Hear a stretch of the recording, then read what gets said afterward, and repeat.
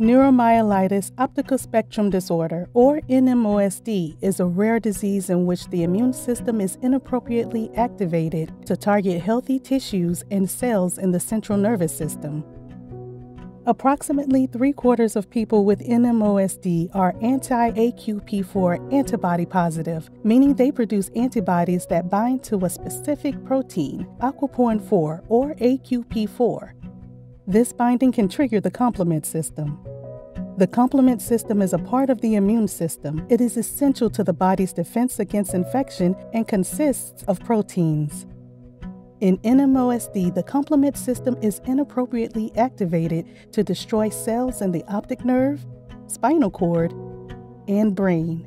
People living with NMOSD may experience a variety of symptoms and complications, including vision problems, intense pain, loss of bladder and bowel function, abnormal skin sensations, and impact on movement. Most people living with NMOSD experience unpredictable attacks known as relapses. Each relapse can result in cumulative disability, including vision loss, paralysis, and in some cases, premature death. The journey to diagnosis can be long, and misdiagnosis can occur.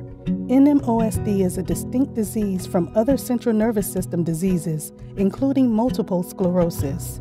A neurologist or neuro-ophthalmologist diagnoses NMOSD by one or more criteria identified by a blood test, MRI, and/or evaluation of manifestation and presentation of the disease.